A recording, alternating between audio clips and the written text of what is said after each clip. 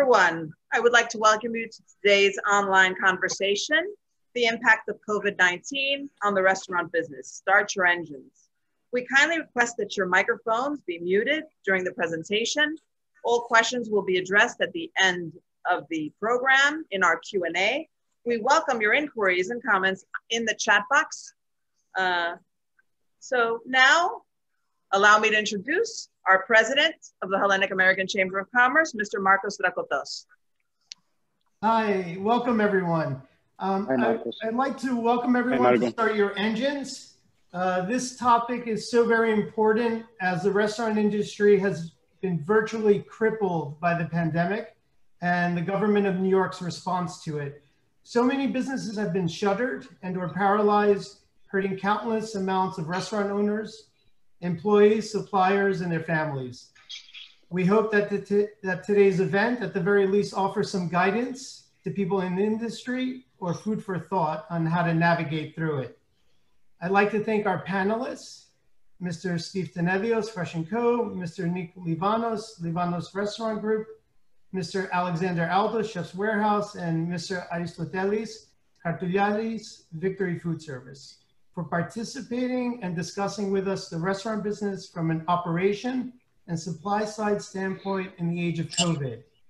I'd also like to thank Mr. Dimitris Kafitsas, President Pan-Gregorians, for the vital role they play in representing the Greek food industry all these years. Lastly, we have the regrets of both Dr. Koutras, Consul General of Greece, who had an EU meeting, and Trade Minister Michaelidis, whose flight was canceled yesterday from Greece and is now in mid-flight returning to New York. I'd also like to thank our sponsors, John Stratakis, Pulse Dublin, Nancy Papaioannou, Atlantic Bank, Nick Katsanos, Stuart & Kissel, Mr. Clay Maitland, Marshall Island Registries in Neymar, Athas Ioannou, Northern Rose, and Southern Star. The hack operates off of donations, and our sponsors play a vital role in ensuring that we're able to bring to you wonderful programs such as Start Your Engines. Please note that on September 16th, HAC is the lead sponsor for a joint virtual session with all the European chambers featuring the ambassador of the EU to the US, Mr. Stavros Lambrinidis. One of HAC's main goals is to work with as many Greek organizations as possible. We believe that if we all cooperate, we will not only strengthen the Greek community, but better help promote our Greek businesses and industries. I'd like to now ask Mr. Kafitsas to make a few remarks on behalf of the Pan-Gregorians. Thank you, Mr. Dragotos. Gentlemen, ladies. The restaurant industry is among the hardest hit during the pandemic. Revenues for the majority of restaurants that still operate under the imposed caution mandates have been as low as 75% less for Q2 over last year's same time. For those who may not operate indoors or do not have the capacity for delivery or outdoors dining, the situation is more dire, as they wonder how long they can stay in business while not being able to open and have to pay rent. There are no answers here, just innovative ideas, and this costs money that the independent operator is not always able to spend under the circumstances. Large restaurant groups that may implement economies of scale have a better chance of survival. Shutting doors has already happened to some restaurants and will happen to many more. The Greek-American community shares a large percentage of this New York City restaurant industry. Out of the 26,000 restaurants, more than 10,000 are still closed, and the rest operate in survival mode outdoors and until the weather permits. As such, the economic impact and the financial success of the Greek-American restaurant operators follows the fate of the industry. What is next and how we cope? It all depends on regulation, compliance, and of course the intensely awaited for vaccine. Yet, New York City is the mecca of going out, and the restaurants have long been a major attraction point.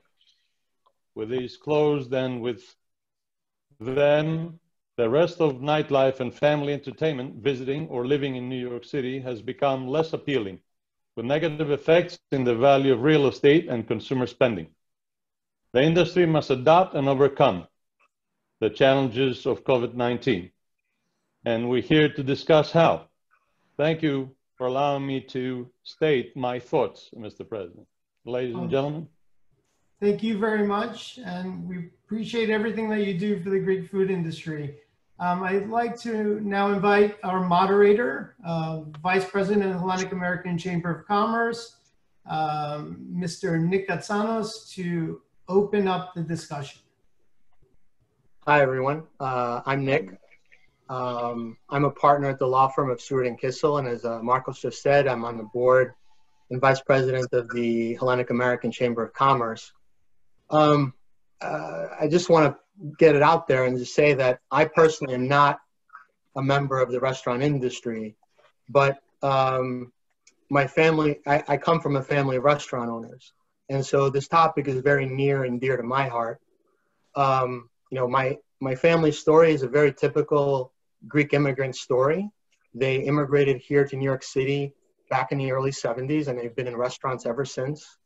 My father, my brother, my uncles, my cousins, friends, even my father-in-law, who's not even Greek, all in the restaurant industry. My father and my uncle still run one of the oldest diners in Manhattan on 58th Street and 9th Avenue called The Flame, which is almost 50 years old. And really, even now, we're in August, and I still remember this time of year before school started, my father would wake me up in the morning and bring me to work, probably violating all sorts of child labor laws and having me, you know, bus tables and go on deliveries. And so I feel as if restaurants are still in my DNA, even though I'm not involved in the industry on a day-to-day basis. So watching what's happened to the restaurant industry over the last 6 months has really pained me, you know, to see what the pandemic has done and how it's changed our lives. Now, just to give you a little bit of perspective, I just wanted to go over a few recent facts that have been published in the New York Times about, at least in the New York City restaurant industry, and it applies to other areas in the suburbs and the other, you know, other parts of the tri-state area. Just to give you a sense of how bad it's been. So fewer than half of the city's eateries have reopened since the spring. More than half of the roughly 300,000 workers in the industry are on unemployment. And I think that's probably undercounting how many workers we're actually talking about. New York City restaurants have been doing anywhere between 10 to 25% of last year's volume, which is horrific. And at least 1,300 restaurants have closed permanently between March and July. Now, these are horrible statistics, and this is only New York City.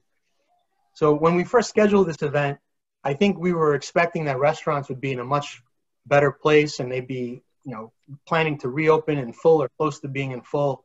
And we'd be talking about those preparations. And instead we find the restaurants really in a state of limbo, in particular in New York City and New Jersey, although there was a sliver of a little bit better news today from New Jersey, which we can talk about in a bit. Despite that negativity, though, there are some lights at the end of the tunnel, it seems. And you know, we have a great panel today to talk to us about all of these things. And I'll let each one of them introduce themselves, you know, before we jump into things. So maybe what we'll do is, Steve, you could introduce yourself first and talk about your background, and then we'll move to Nick, and then Alexandros, and then Aristotelis. And then I'll throw out a question, and then we'll go from there. We'll have a conversation. I mean, we can, if anyone disagrees or agrees with anything being said or wants to add anything, feel free to jump in. I think it'll be more fun for the audience and for us, and hopefully we won't say anything to get ourselves in trouble. So with that, Steve, I don't know if you want to kick it off, and then Nick. And sure, be my pleasure.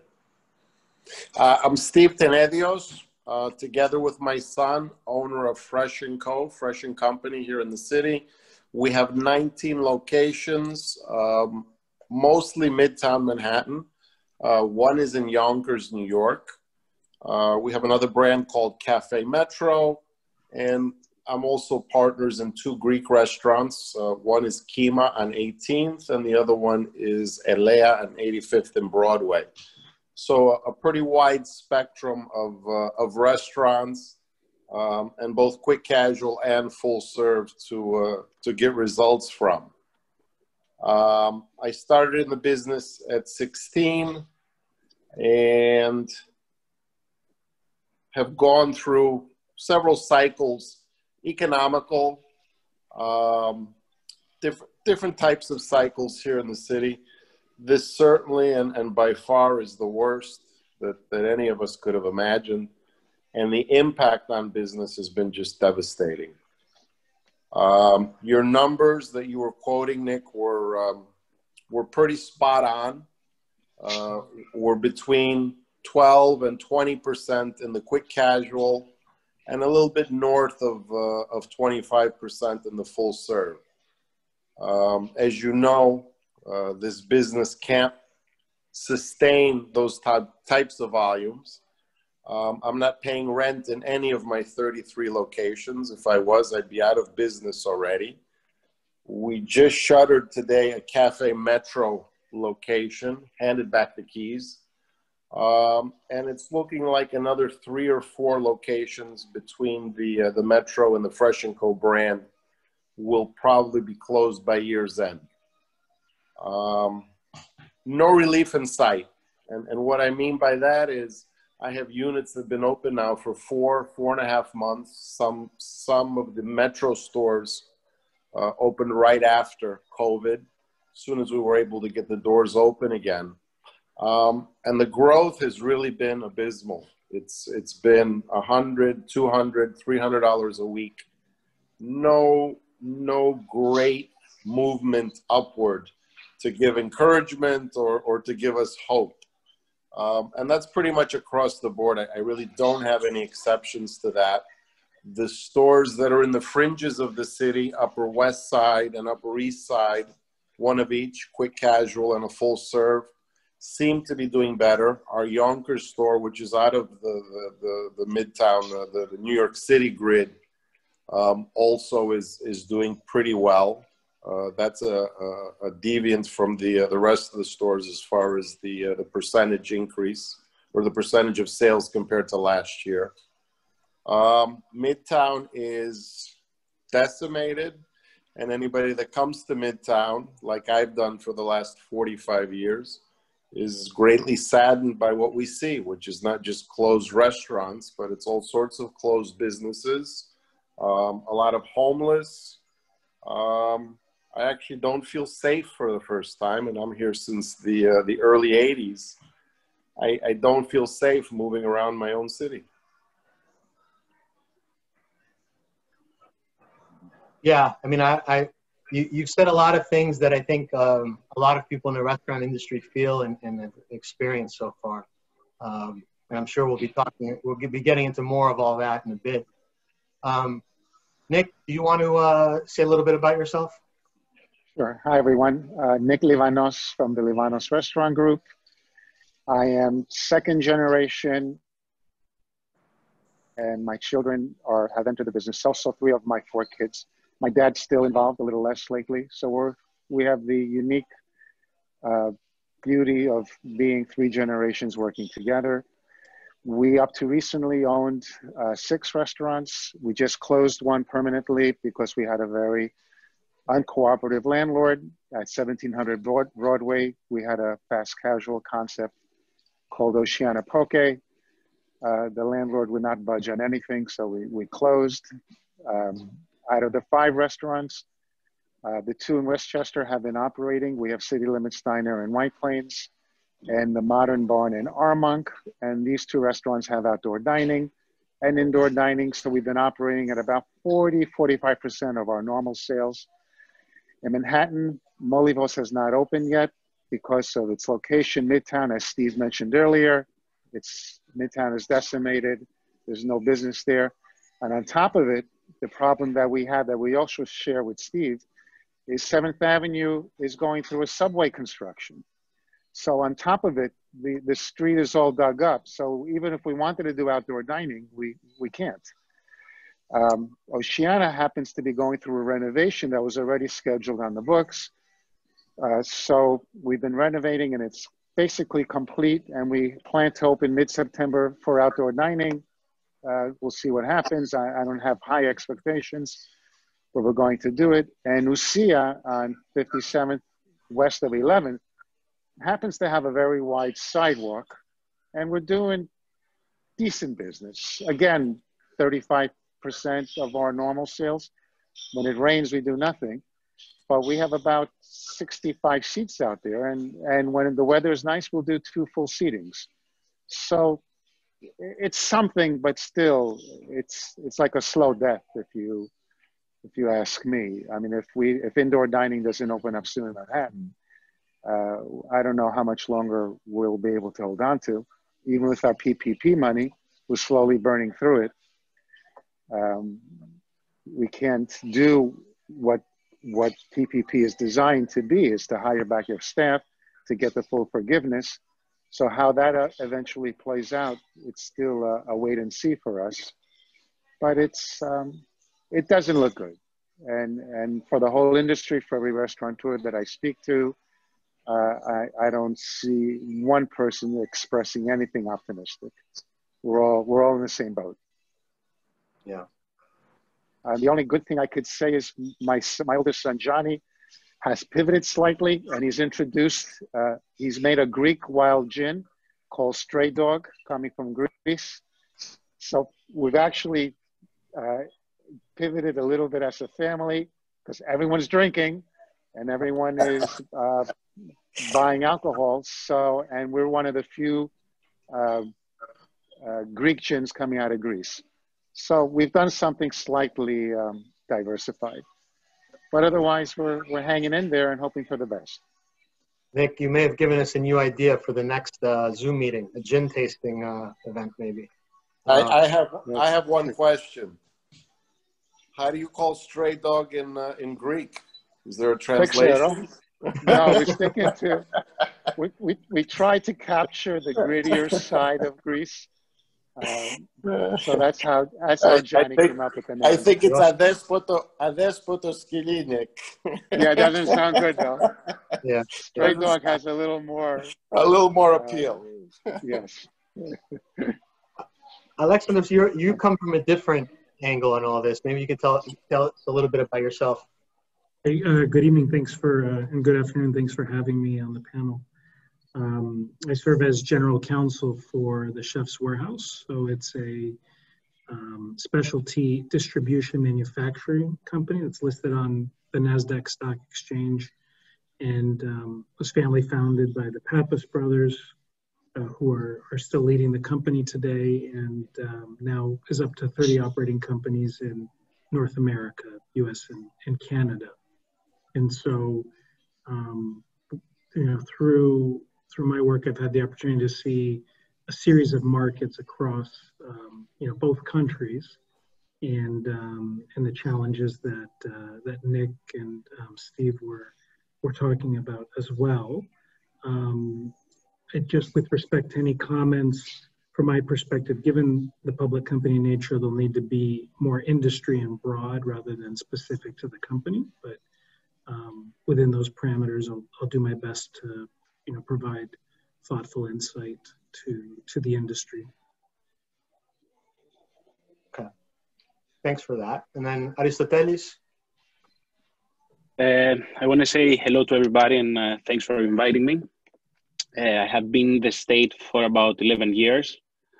I'm a part owner of the restaurant here in Astoria, and I also work for Victory Food Service as a salesperson and in business development.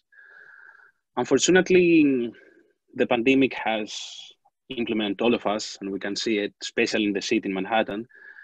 But beside that, from a salesperson perspective, the pandemic obligated me to look alternative sides of the business, to go and pursue different customers that outside of the city, mainly in Long Island, in Queens, in the Bronx, and in Brooklyn.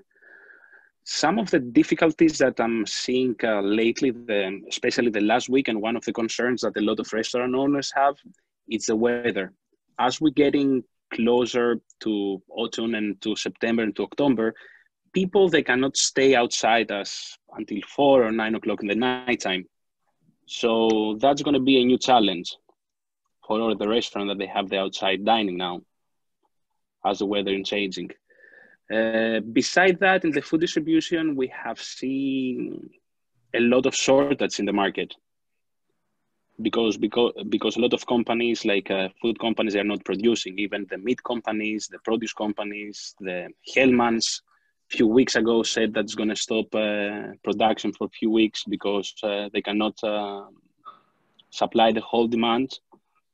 So I think everybody's waiting to see what's going to come and what the mayor and the governor of New York is going to say and when they're going to open back. Why do you think that? That's interesting. Why do you think that there are these issues with the supply chain? Is it because so many restaurants are closed, they're working at minimal capacity, and therefore the supermarkets are getting a lot of that, or what? Well, my perspective is that a lot of companies, for example, meat plants, like they have minimized the people that they work there for security measure due to COVID. So instead of working, 100 people, now they're working 25 people because they have to keep social distancing and everything.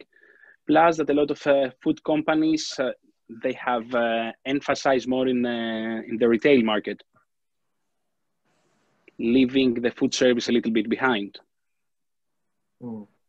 Interesting. I mean, Nick or Steve, have you had any issues with supplies? Very, very little, because very little supplies are needed at this point. Unfortunately, I shouldn't laugh, but yes. Yeah, we have not had it. No. No, we have not had a problem either. Yeah, immediately after COVID, seafood was an issue. Certainly prices have moved upward. I have to say that, Nick. Yeah. But really no shortages to speak of. Right. We've talked a little bit about indoor dining got brought up. I mean, I think I know what the answer is going to be, but I mean, do you think the government's doing enough right now? I mean, we had the PPP loans, and those are, to the extent you got one, you've either probably already used it, or it's been used up, or it's about to be used up. There's been some talk. I don't know if everyone's aware of that. I have to correct you on that. That's not the case for my business. I don't know what it's like in Nick's business, but I'm hoping that they extend the 24 weeks because we won't have a chance to spend that money. And I take it back. Even in the full-serve restaurants, we got a late start because of where we are, and you really can't hit the gas. It's almost counterproductive to bring in more people than you need.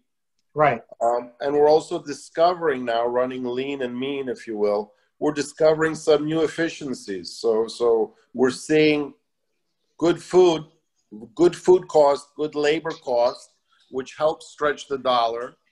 And just, I think anybody that's in the restaurant business, economia has been ingrained in us to such a point that we're reticent to spend the money foolishly or needlessly. Right. I agree with Steve. Yeah. It becomes counterintuitive to try to maintain a higher payroll just for the sake of getting forgiveness. It just goes against how we know how to operate. And how we got where we are. Steve, we found, but we're running things and more efficiently when business comes back. I think in the long run, we'll be even better operators, but we just got to get there. Certainly. Right. Yep. But do you think that the government should be doing more right now? Because there is some talk of something called a Restaurant Act, which has been sitting. I don't know how many people know about this. It's been in Congress for the last month or two, where they were about $120 billion of aid for restaurants. Who knows if that'll ever get passed?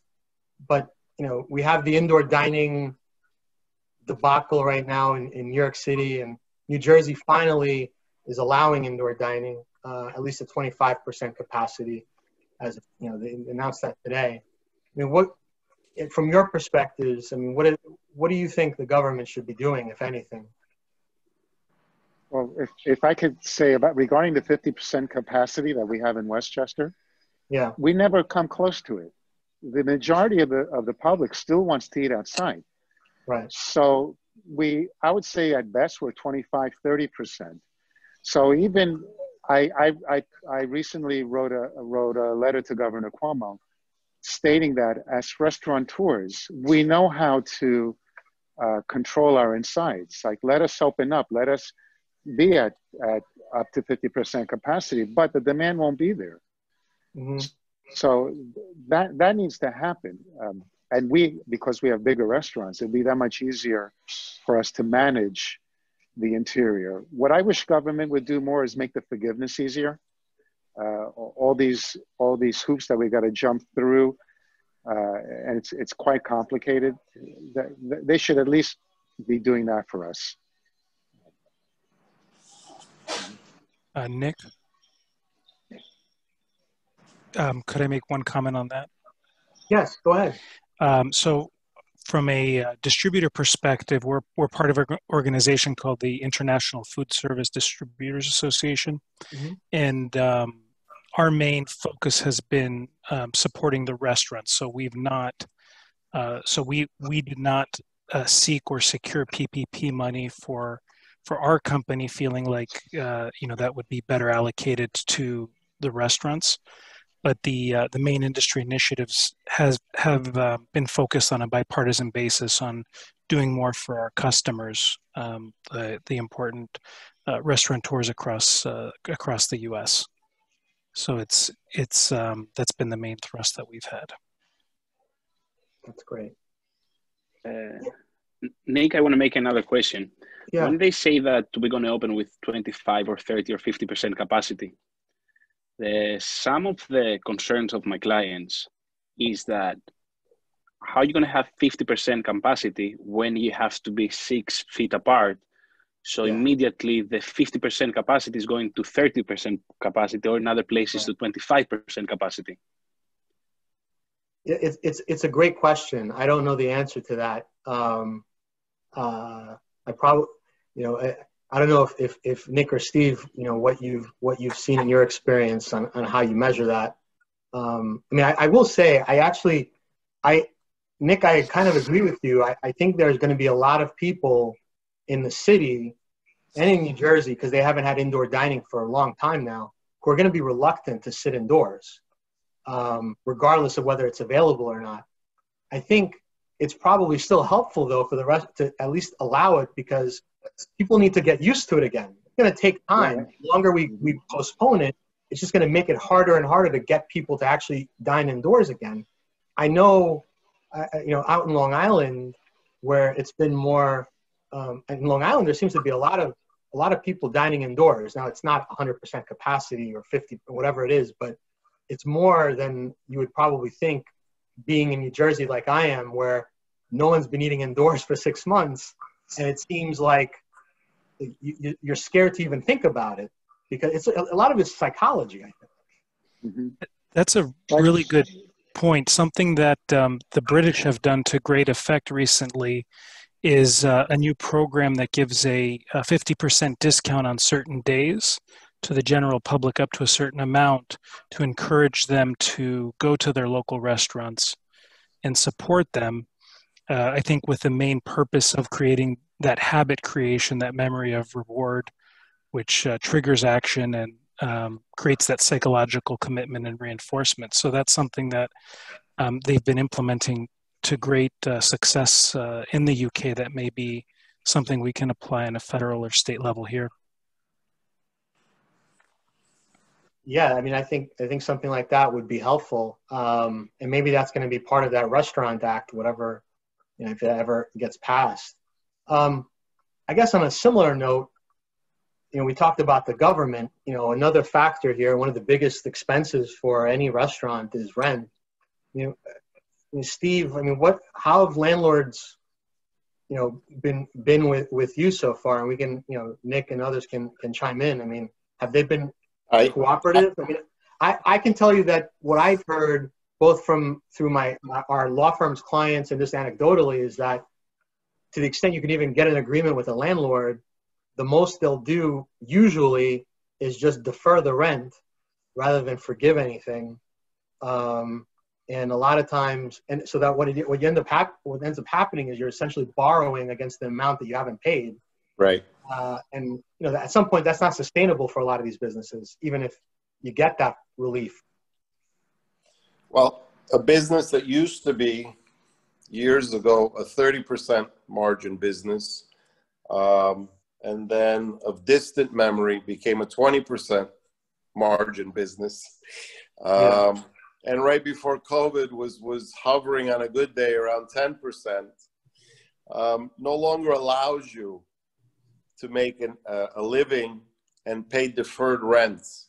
I decided early on, because of the number of locations, 33, that I wasn't going to accept any deferrals. And I haven't wavered from that.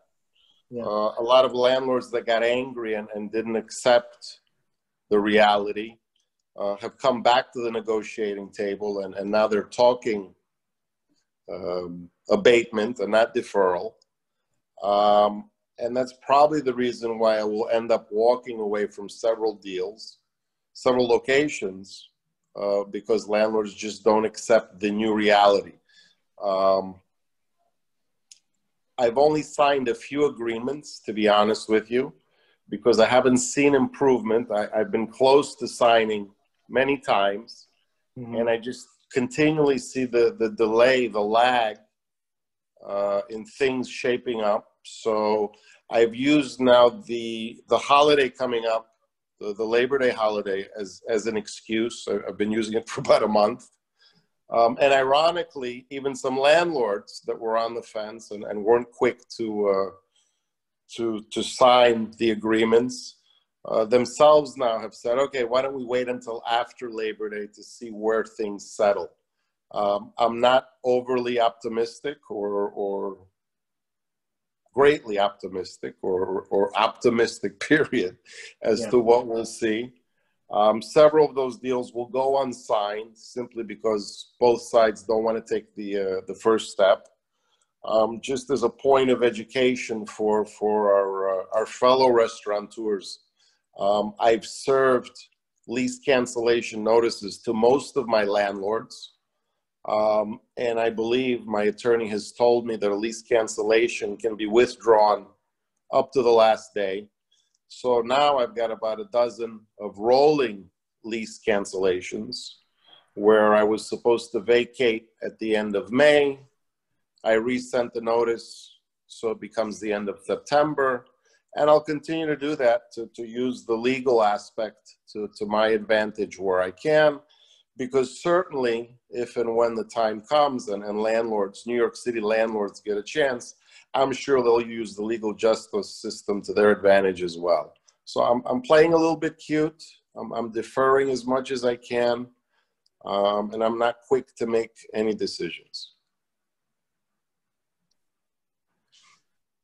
Yeah, I mean, it's interesting because, you know, you would think the landlords would sort of see what, you know, reality in front of them. And I think some do, but, you know, from their perspective. The ones that do, Nick, I'm sorry to cut you off, are the ones that have vacant space and they don't have Nick Livanos or Steve Tenedios as a guarantor on a good guy guarantee. Right. Yeah, no, look. Unfortunately, the ones that have us don't want to let us go. Yeah, no, it's difficult. And look, I've heard from landlords who'll say, look, we have real estate taxes but that doesn't excuse, you know, seeing the reality of what the restaurants are going through. I think there's also the other thing I've heard is that, you know, they don't know what some landlords, they don't want to, you know, forgive rent and then have the government step in and like another PPP loan, for example, type program, where now they've essentially left money on the table. And so some landlords have been kind of agreeing to certain things, but only for a limited period of time. So there's a lot of ways that people have been trying to handle it, but for the most part, it just seems like it's just a mess where, you know, everyone's been left to try to negotiate or not negotiate a deal. No one can be evicted as of yet. And it's everything's been sort of, the can's been kicked down the road, and we'll see what's going to happen in the future. I mean, Nick, I don't know what your experience has been with all this. Or except for one landlord, they have shown a willingness to want to assist us. So I feel okay. They don't want to commit really beyond the year. They do have a wait and see. Yeah. But they don't want to lose us as tenants. And we happen to have the right type of landlords. They're very big landlords, very wealthy landlords, and they're not REITs. I'm not in any. I don't have a landlord that's a REIT. I think our type of landlords do treat you a little differently and more on a case-by-case basis, instead of treating everyone as one big basket and the same rules for everyone. Yeah. So it's been friendly and cooperative for the most part. I mentioned my landlord at 1700 Broadway. That was not at all. So you have to make a quick decision and surrender the keys, because why hemorrhage money? Why cut your losses when you can? So that's what we did in that situation. But.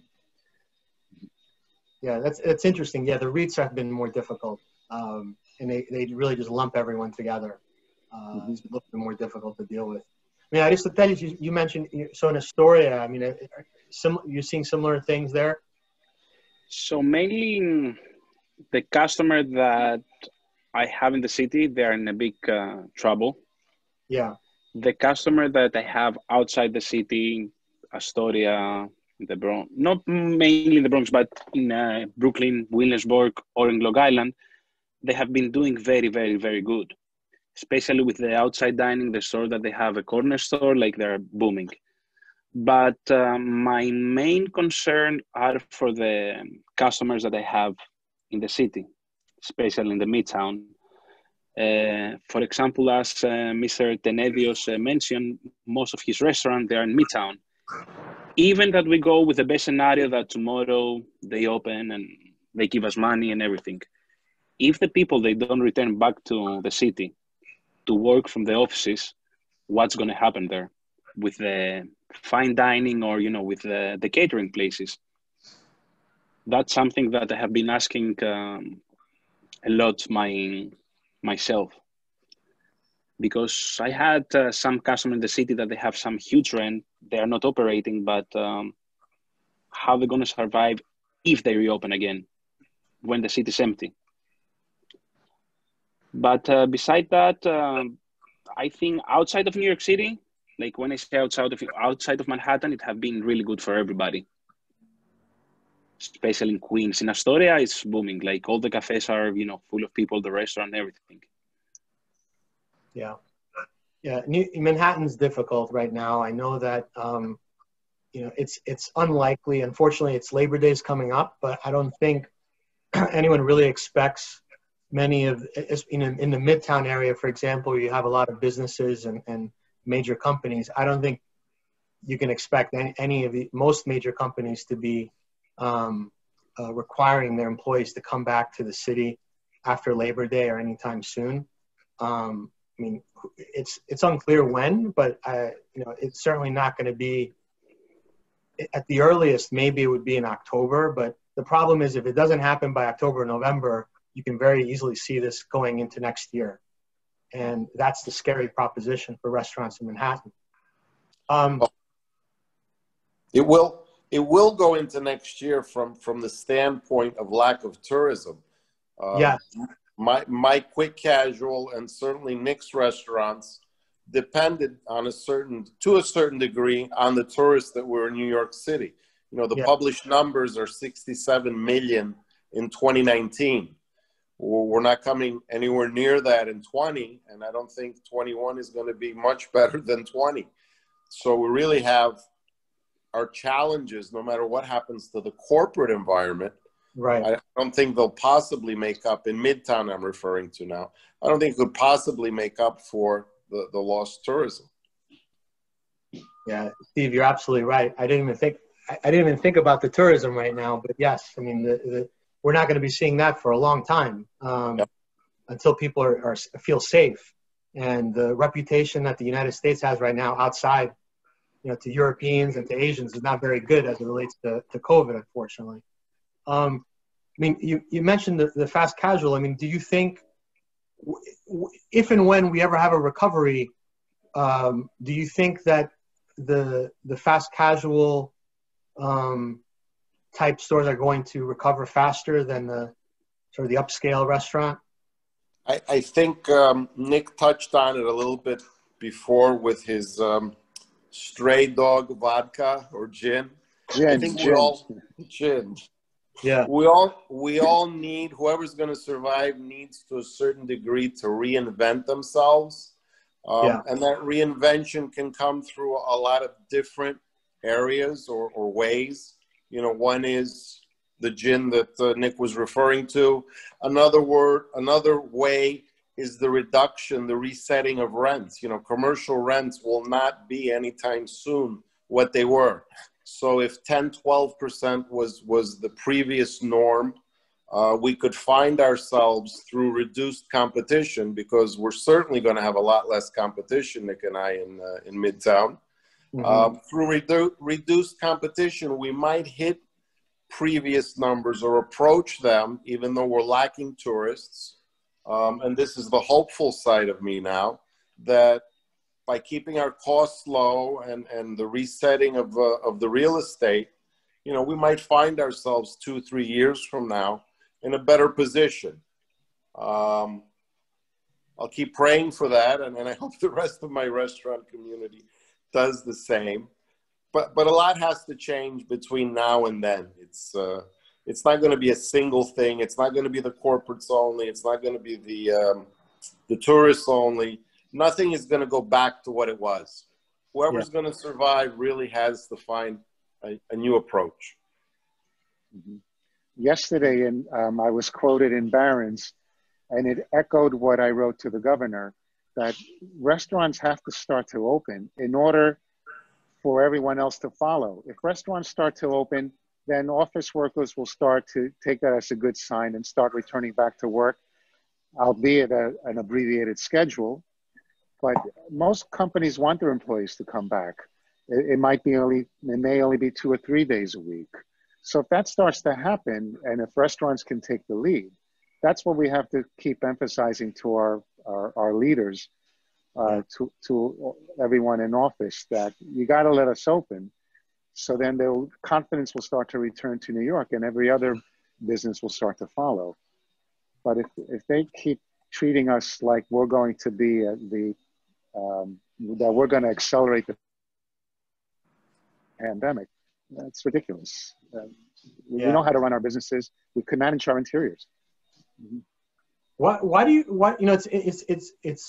It's interesting, because I was actually in my office in Manhattan last week, and I'd say most of the restaurants, I'm in Lower Manhattan, most of the restaurants were closed. And I actually thought even if we wanted to bring our staff back, we couldn't, because where would they go eat? Why do you think that why do you think they haven't allowed indoor dining in Manhattan up until now? Because it doesn't really make sense. I mean, gyms are about to open. Right. Who wants to be near someone that's breathing heavy and sweating?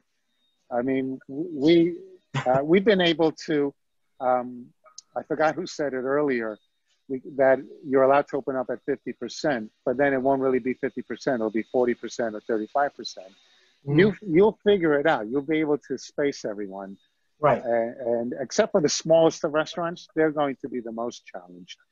But I really don't know why they're not allowing us to open this. And then I'm worried if schools do really bad in their openings the way some of the colleges have, they're never going to let us open. Yeah. Also inconsistent with respect to the approach, for example, in Westchester County versus New York City. So you can cross over to Westchester and be able to be seated inside, or you can go to the gym that Nick mentioned. But it seems like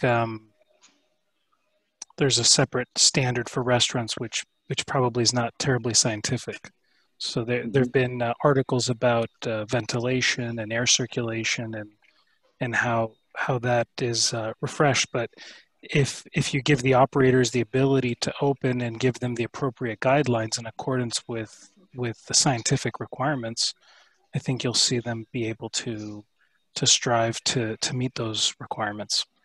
Alex, I'm glad you mentioned, you just triggered a thought.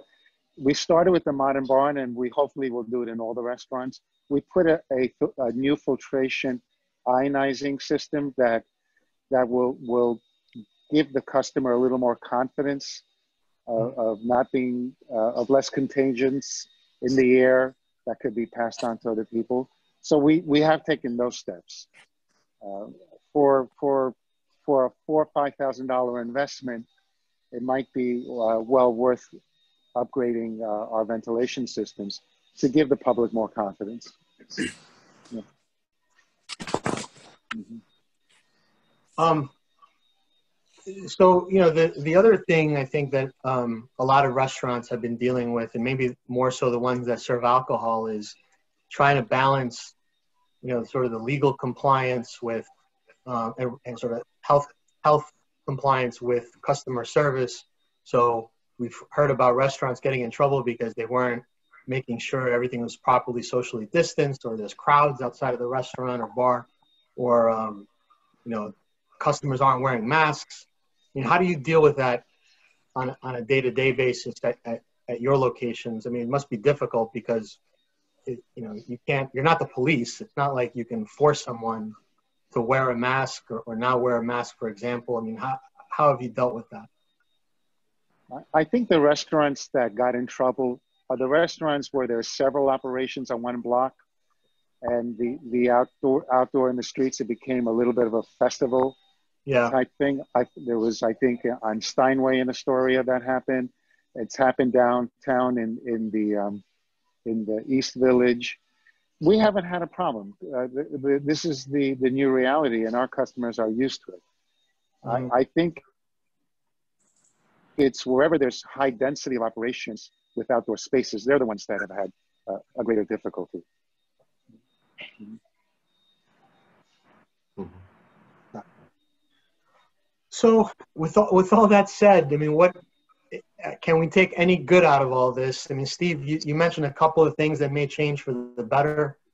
You know, when all is said and done, you know, will there be anything that we take away from all this that might improve the business? Whether it's, you know, maybe there's more outdoor dining, maybe there's more automation. What do you see kind of coming out of all this? Well, there is a silver lining. We just don't know what it is yet and how it's going to present itself. I think it'll be a combination of factors. You know, it starts with the labor pool. Prior to COVID, we were very challenged. There's lots of employees. I believe post PPP, when the time limits run out, you're going to see a lot of restaurants, another wave of restaurant closures. And certainly being in the business, I don't wish that on anybody. But the environment here in New York City was rife, and it was a recipe for disaster, what's happened the last 5-10 years, between the labor pool, the labor costs, the left-leaning government, the escalating rents. Something had to give. I'm sorry that it was COVID. We certainly could have faced these challenges differently. But COVID really hit the brakes on everything. And it's going to reset a lot of what we were experiencing. The challenges in the near future could very well be to our advantage.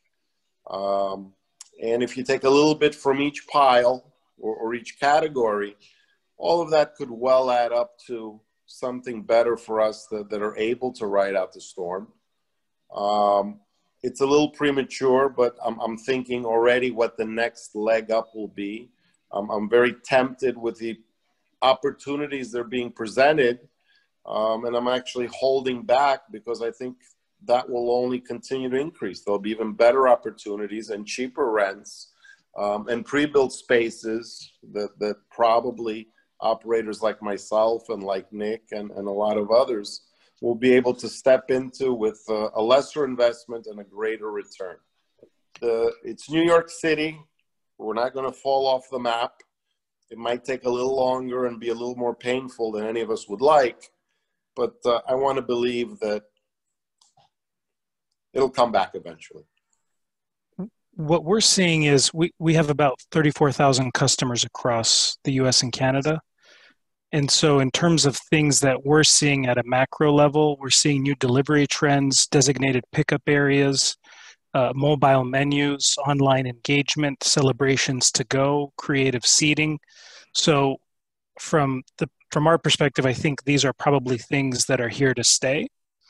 And then the other thing we're seeing as distributors are new lines of business. So we've established a new B2C platform where we're going direct to consumers, and I'm sure we're going to continue to work on that like many other companies in our industry. So I think the engagement will get more tech heavy, and certainly a huge emphasis on safety. So we're seeing also high touch areas being focused on, mask, gloves, social distancing being implemented, and signs to show what is sanitized and how often. And then in the operations, we're seeing a lot of improvements across the board in how we interface both with our customers and with our operations, taking into account the unique COVID situation. One of the things that I have seen also from a distributor perspective is that the customers that they are doing now business, they know what they're doing. I have a lot of customers that actually they're paying, they don't want to carry any balances. Like by the end of the week, they want to pay everything. So they have clear what, how much money they're going to be taking home. Instead, before of COVID, that, everybody was asking for 15, 20 days credit. Now, most of the customer, talking from my behalf, I don't know, maybe Mr. Alex can talk to me about that. They want to pay. Like every Friday, everybody want to have cleaned his book, no balances, nothing. So it's the path is clearing for the people that they know what they are doing in that business, in the restaurant business. As well, new ideas are coming, new menus, a lot of pop-up kitchen. They're coming in restaurant that, they don't use it. So it's changing, and I think that's changing for the better. Yeah. I think on that note, maybe, Alexandra, maybe we open it up to questions from the audience. Okay. I'm unmuting everyone. Well, maybe, should we go one at a time, maybe, rather than... Whichever you prefer. If we unmute everyone, we might get chaotic. You can all raise your hand when you have a question. Yes.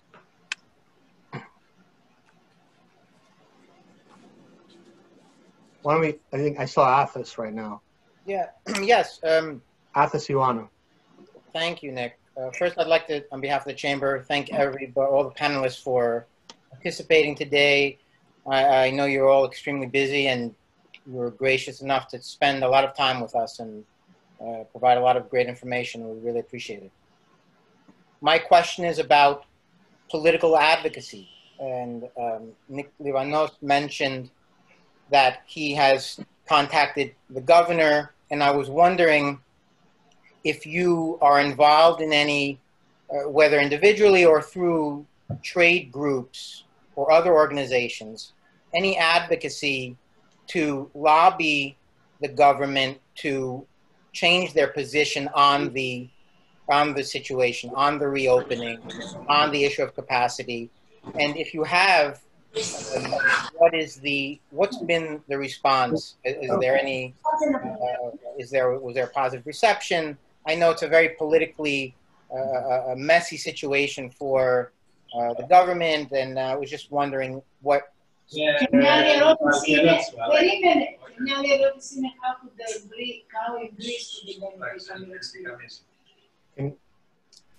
about that. Now, Alexandra, I think you can unmute the Yes, panel. The New York City Hospitality Alliance, I find has become a top advocate for New York City and its operators. They've had successes, and they've become a very strong voice for the restaurant industry. So I'm a member, and I would recommend all restaurateurs to join them. I have found them. There's other restaurant lobby groups, but right now Andrew Riggi, the president of New York City Hospitality Alliance, they're excellent. So it's important to support these organizations.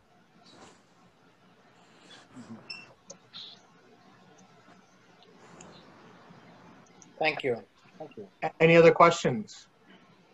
Athos, we're also with IFTA reaching out on a bipartisan basis. So it's not just one party, but both parties. And we have found sponsors in both parties to proceed with proposed legislation. So we're cautiously optimistic, but our efforts are bipartisan.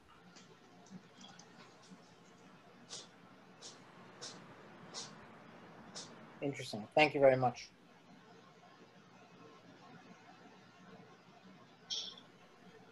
If someone else has a question, can you raise your hand?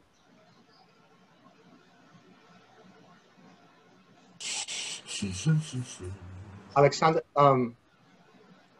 you see Fanis Tamsouris, can you unmute him? No jokes, Fanny. He's still on mute. Yes, I'm taking him off now. There you go. Unmute. Put a 3-second delay on Fanny, please. I've tried to unmute. He has to press the... Put him on a 3-second delay, just in case we have to filter. You will have to press the unmute button that I've sent you. There you go. Okay, there you are, Mr. All right. Yeah, I'll try to keep it not as funny, Steve. I know this is serious. Hello, Nick, and everybody else in the group. Steve, Mr. Livanos, appreciate the insight in all that you've given. I think it's very helpful and very educational. I have one question which lingers on my mind, which is, I also am in New York City.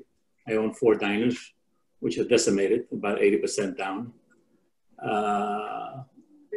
Pretty soon I'm going to own 3 of them. One is on the way out. But how is it, I know how New Jersey is, where I live in New Jersey, the rest of the states, the restaurants compared to the rest of the states compared to what New York is, or I don't know, Manhattan is very decimated. I know the outer boroughs are not as bad, but how are the rest of the restaurants in the country are doing? Not the fast food ones, in the same sector that we're in.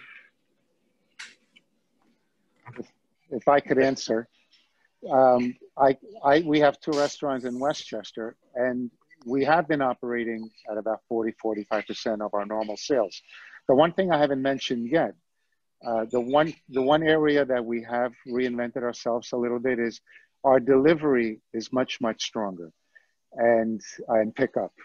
So we've always done that on a smaller scale, but because families are staying home and not going out, and because a restaurant like the Modern Barn, which is a little more higher end, finer dining, we're getting those $100, $200 takeout orders every day. So that's something we've learned from, and we want to hold on to. We don't want that to leave us.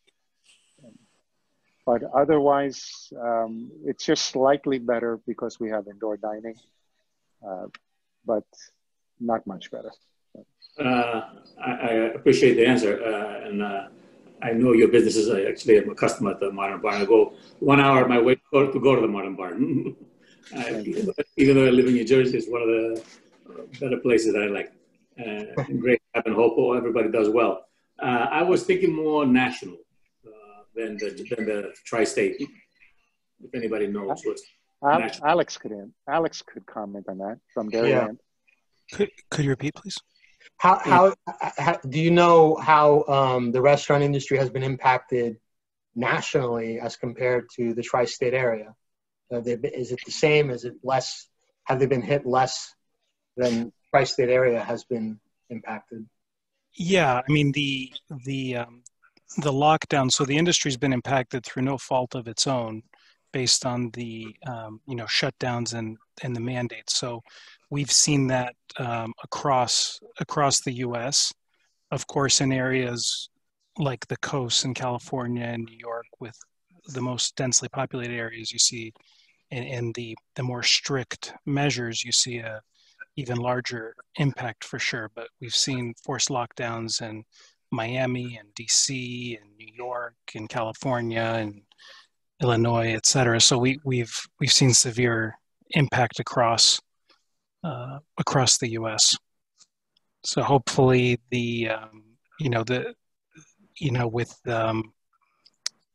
hopefully the winter's mild and outdoor dining is available in certain other parts of the country to lessen the impact on national businesses like ours. But it seems like it's been a challenge. So we're Bill Gates recently, I think last week, basically felt that this should be behind us by mid to end of next year on a combination of a vaccine, effective therapeutics, herd immunity, and in general population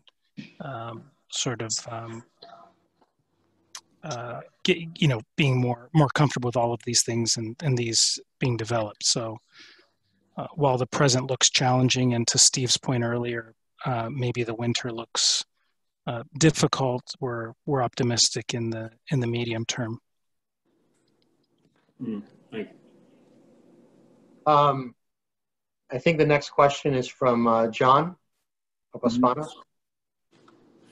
Hi, Nick. Thank you all to the guests who have provided many great insights on these topics. You know, naturally, as a Greek American, I have a few members of my family who have restaurants and diners, and a lot of them have been asking, in terms of strategy, what the best way to approach their respective landlords and to ask for, as one panelist said, an abatement. So, I mean, does anyone have experience in these types of negotiations? I know that the landlords are often taking a wait-and-see approach.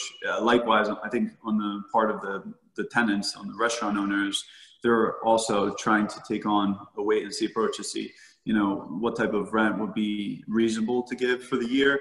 Is there, for example, arrangements that you've seen, like based on gross revenues, or do you think it's better to negotiate upfront or to wait until after, for example, summer season to try to negotiate with the landlord? Maybe there's less bargaining power at that time. So that's my question. I'll take that on. Mm-hmm. I think the sooner you start negotiating, the better Mm-hmm. off you are. Mm-hmm. And like everything else, the more you negotiate, the better you get at it. Mm-hmm. And like everything else in life, don't be shy. In order to succeed in negotiating, I believe that to get what you're ultimately looking to get, especially with a New York City or New York State landlord, ask for the sky, the sun, the moon, in order to settle for something much less. This isn't a time to be shy. A lot of people's livelihood and futures are dependent on this. Don't be shy to the point of changing your mind. You know, if you get too quick of a response, it probably means that you asked for too little. I in particular am asking for percentage deals based on sales.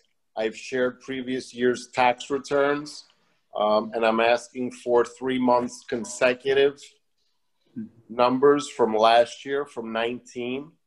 I'm going forward to use 19 numbers as a demarcation point when to go back to the original rent. My belief is that in most instances, I probably won't see those numbers again, which works to my advantage. From a landlord standpoint, it's kind of reassuring to see what sales your tenant was doing before, which were pretty healthy. And to have that hope and expectation that, you know, this is how I'll get to baseline. Landlords are not stupid people. They didn't get to where they are, most of them at least, by being stupid. So they're hoping the same thing we're hoping, and that is that things come back to a baseline. The ones that haven't realized that the market has reset itself already and will probably continue to decline as long as the herd mentality hasn't shifted. I think rents will go lower, not higher in the near term. So you could certainly use that to your advantage when you're negotiating. If I could sum it up in one sentence, I think that would be, don't be shy. Mm-hmm. Don't overcommit. Ask for a lot so you get something that you can live with. Mm-hmm. Thank you. Yeah, Aristoteles, you wanted to add something? Yeah. From what I see, it's a lot of people that they own restaurant. And I want to say that from the sales perspective, it's always good to listen to your sales representative for whoever he works, because I feel that we are the ultimate source of information. We are the one that we are walking every day up and down the street, driving in Long Island, seeing different things. So your sales representative can help you a lot in new ideas, in new menu, in menu costing. And also, we, like Victory, we have been coming with a lot of new product that have been helping a lot the customer, especially for the to-go orders. Because as Mr. Nick Livanos said, the delivery is growing every day more and more. So a lot of the customers, they don't want to leave, they don't want to lose that when they reopen again. So mainly it's like listen to your sales representative, you know, like we're outside, like we're coming with new ideas. It doesn't mean if I work in Victory, Cisco, Dairyland, like we are the source. I think the next question comes from Penelope Salmons, who's representing our Chamber's Florida chapter. Oh, hello. Actually, I typed it, and it is a question that I pose, even though I don't, I'm not of this industry sector. I posed it because I've observed a couple of trends. Hospital chains traditionally have had very bad food, and I have seen, because I used to be a principal with IBM in healthcare, and I have seen where it was turned around when a large restaurant chain assumed the cafeteria and the meal preparation. And I think with the help of dietitian, we can, especially Greek restaurants, can really implement the old adage, let thy food be thy medicine. And so the other trend I have noticed, I have some elderly friends who are in assisted living, and there's a plethora. I'm in Florida. There's a plethora of assisted living places, and the food menu is abysmal. I mean, it's delicious to satisfy their client, but it is terribly unhealthy. And it, if anything, it probably contributes to inflammation and weakens someone in their ability to fight infection. And I think that may be perhaps a strategy that can be deployed, explored, and leveraged. Is that, I mean, Alexandros, Aldous has, I mean, it sounds like you're very gung-ho about new strategies. Is this one that perhaps you have contemplated? When you say new strategies, do you mean in terms of, so I think our clientele is primarily menu-driven independent restaurants. Okay. And so our focus is on the type of high-quality products and approach that I think you're advocating for. So anything that expands the opportunity for high-quality specialty products, I think, is something that we would think is a great idea. And you know, restaurants like Nick's, you know, clearly have that approach. So I think it's probably for the segment of cafeterias and nursing home, it's probably there would need to be a need to allocate more resources to the supply chain to get better products, but certainly the expertise exists from sales forces like Aristoteles was talking about to provide great insight, and also the distribution channels do exist to improve the quality of what you're seeing on the ground. And so this certainly could be an opportunity for a pivot like that. Is that responsive to your question? Yes, thank you. All right, I think the last question, just due to time, is from John Marcos. John, are you there?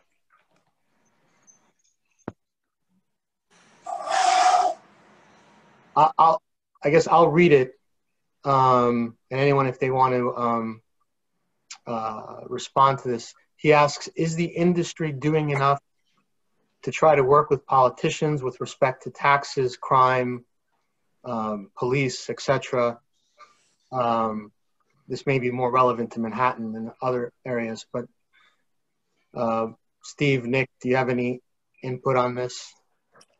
I'll take this. Nick mentioned before the Hospitality Alliance.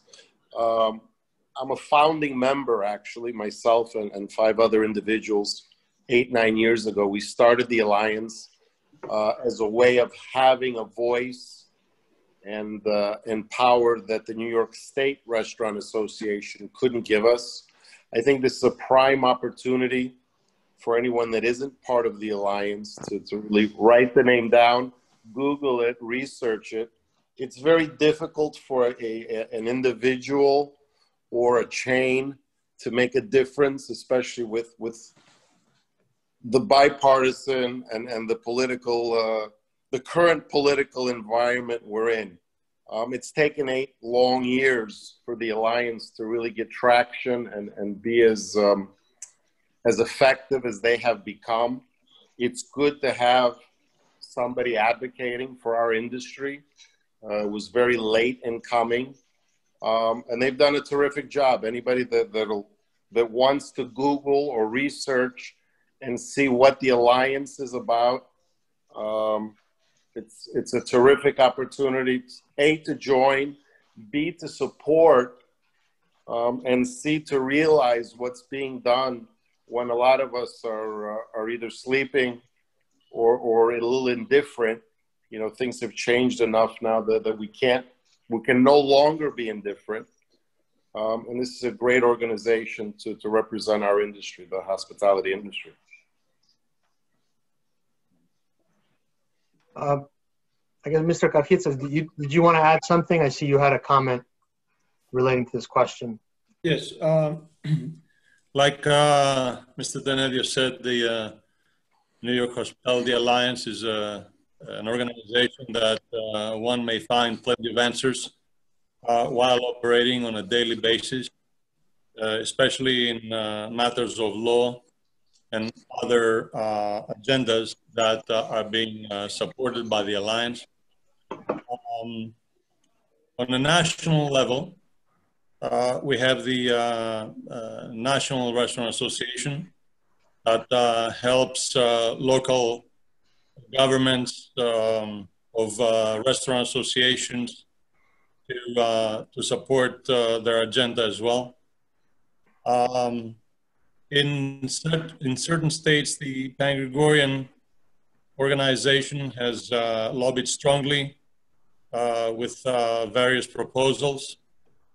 And with our allies and partners nationwide, we help through consulting and through various programs to help the individual restaurateur, the one that cannot implement economies of scale or franchise economies, to be able to be heard. But as far as the New York State is concerned, as far as New York City, as an answer to the participant, the Andrew Ridgey, that I know personally of, and of course Mr. Tenedios as the founder of this organization, have been doing a fantastic job. And I think I also recommend that anyone who has the need, or even if they don't think they do, to join. Now is the time. Great. Okay, great. I mean, I think as a, I think this has been a great panel, a great discussion. I hope everyone's found this to be as interesting as I have. I think the takeaway from all this, as far as I'm concerned, is that we should all appeal to our local politicians to help the restaurant industry. I think sometimes, I think the restaurant industry has been taken for granted, because even though, like Nick and Steve and others have described, I mean, we have different people involved in different organizations. For the most part, the restaurant industry has done exactly what they've been asked to do in order to fight, the pandemic. And I think they've been taken for granted to some degree. And so, reaching out to your politicians is important, and frankly, just supporting our local restaurants, whether, in your community, your city, your town, it's really important. It's important for the communities we live in, the communities we work in, and it's important for the families, the small business owners who own these restaurants and whose livelihoods are tied to these businesses. So with that, I want to thank everybody. This has been great. And Marcos, I will just, is there anything else we want to convey to the group here before we sign off? I just want to extend my gratitude to everyone for participating. And I figure, since I have a bit of a captive audience, I just wanted to mention we launched our first part of a 4-part wine series. The first part was called Summer Lovers. We started off with the islands, and we learned all about winemaking on the islands. We have 3 more parts where we're going to tour the rest of Greece, and it's a lot of fun. Along the way, we get to meet a lot of the winemakers, and they talk about how they harvest and how they make their wines, and it's really spectacular. And what's nice is when they join us, you get to see the vineyards and where they grow the grapes and make the wine, and it's really wonderful, informative event. So on that note, thank you guys, and I'll turn it back to you, Nick. Thank you. All right, well, I'm done here. Thanks to our panelists, thanks to our sponsors, thanks to the audience. Have a great